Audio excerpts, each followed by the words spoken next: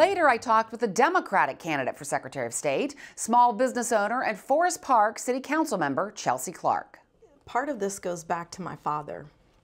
1964, Birmingham, Alabama. My dad's 17, and he was, in nonviolent protest marching, and the civil rights movement was jailed. You have Dr. Martin Luther King writing a letter from the Birmingham jail. You have my father sitting in there with other folks from the movement. And so what I absolutely refuse to do is to continue to fight my father's battles. So very intimately and passionately connected with this type of work and with the defending of democracy and voting rights. And then I'm a small businesswoman. So I understand some of the challenges that small business owners are facing, as that's also part of the responsibility of this office. And then most importantly, making sure that we can restore the faith that people had in our election system. This is about having a moral courage to do what's right on behalf of voters and to be honest and transparent. And that is not something that I'm seeing currently in the administration. And so I felt it was my civic duty, quite frankly, to get involved. You mentioned on your website as a point of your platform that you will stop voter purges.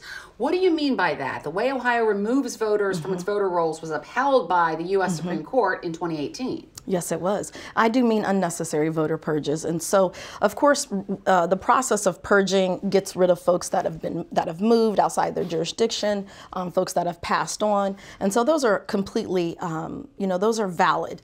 But what we saw from the current administration in 2019, we saw almost 400,000 folks get prepared to be purged. And when an independent organization had come in to review and analyze what was happening, we found that tens of thousands of those individuals were in fact eligible voters, were folks that had just previously voted. And so making sure that we've got a system that's very responsive and accurate instead of targeting certain communities, groups, and age groups and things like that is what I mean by that. Unnecessary voter purges is not something that's necessary. As Secretary of State, you would also be on the Ohio Redistricting Commission. Yes. And I know Democrats have talked about drawing fair maps if they're elected, but you and at least one of the other Democrats on the commission would, or one of the other Democrats running, would have to be elected for Democrats to have a bigger role on the commission. So how would Democrats, and how would you be able to draw fair maps if you are not in the majority on the commission?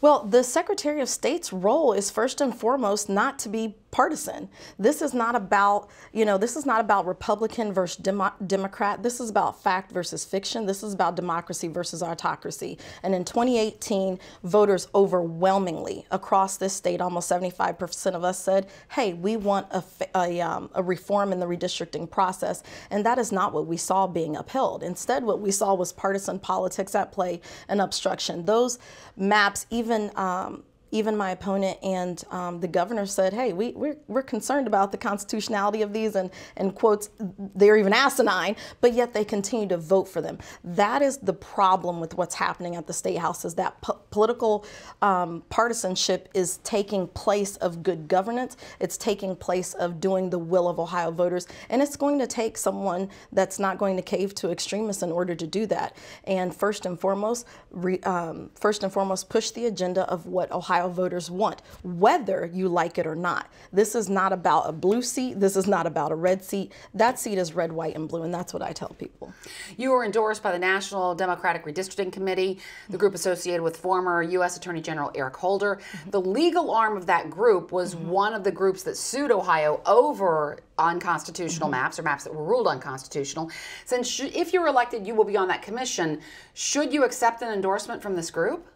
Well, like I said, we are talking about fair maps to be at play. There were several independent map makers that brought forth maps that were more commiserate with the actual voting patterns for Ohio.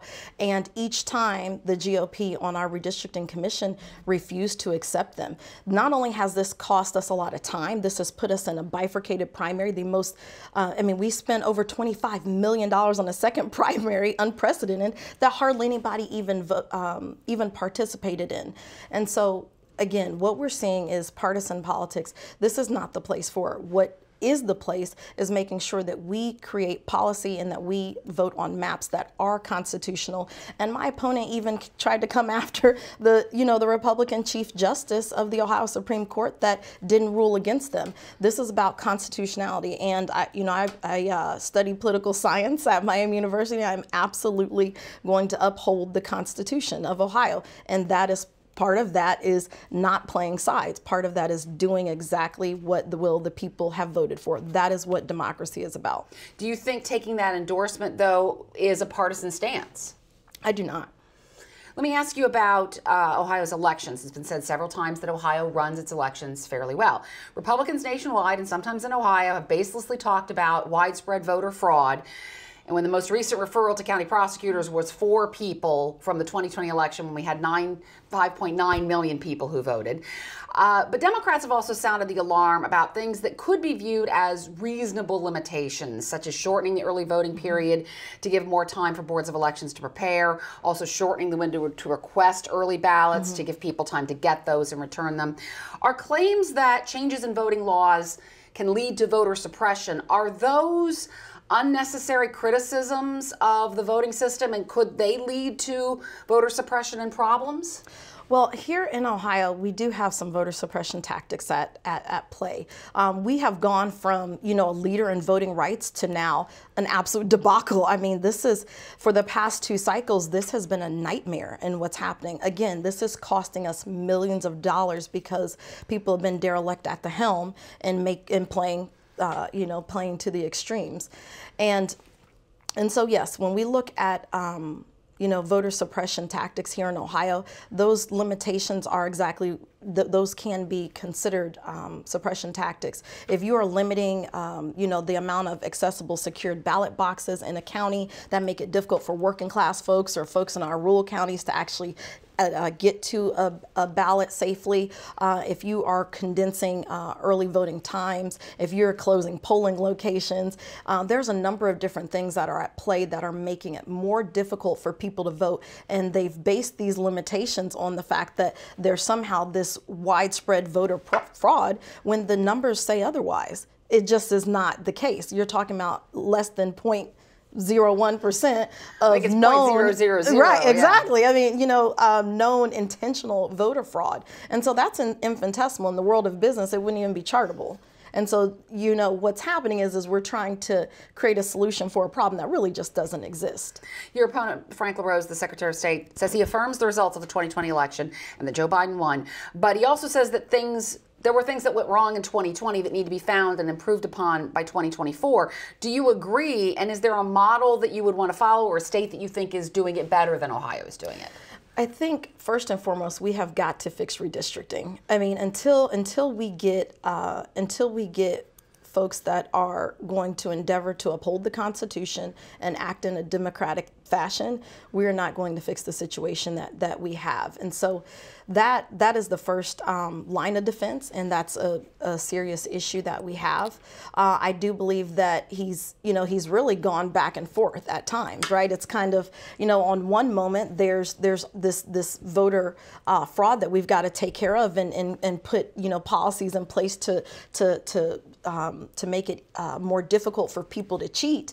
But at the same time, that's, when the numbers don't indicate that that's actually in existence, then you've got to go and pull your other political card. The problem with that is that the conversation keeps coming back to really partisan politics again, shifting the line and, enforcing laws when it's convenient for your political friends versus just doing the right thing across the board and making sure it's fair. And what people don't want and what people are tired of is that type of those type of games and backdoor politics happening with their very intimate decisions and their civic duty and engagement process and wanting to vote. That's what we've got to get out of it.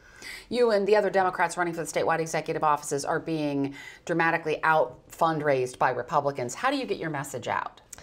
So we get our message out, and we get our message out in a number of different ways. A lot of that is being, just good old-fashioned people power. I say what we say on the farm is, you got to put it where the goats can get it. And so what we do, when we're out on the campaign trails and things like that, we are talking and mostly listening to what concerns people. And the people of this state are absolutely tired. They're worn out of hearing the bickering and the back and forth and this and that when it comes to things that are really common, that can be common sense approached and fixed. And what we've got to do is get back to the actual work in being in office.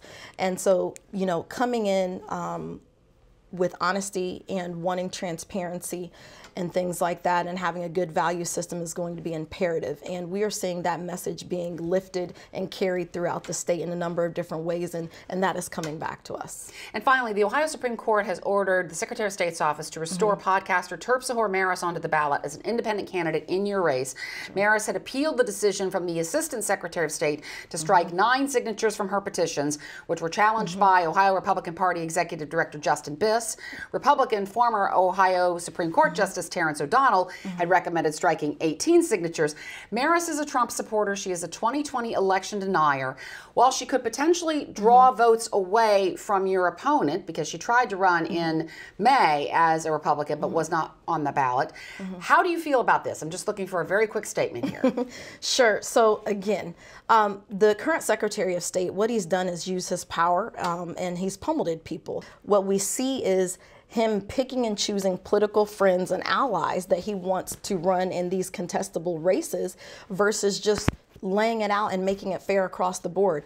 I don't care who's running. I don't care if you're an independent Republican or otherwise, or Democrat or otherwise. If you've met the requirements, you should be allowed to run. It is what's fair. And what happened is when he did dismiss it, the court came back and said, hey, no, she actually can run. And that was the right thing to do.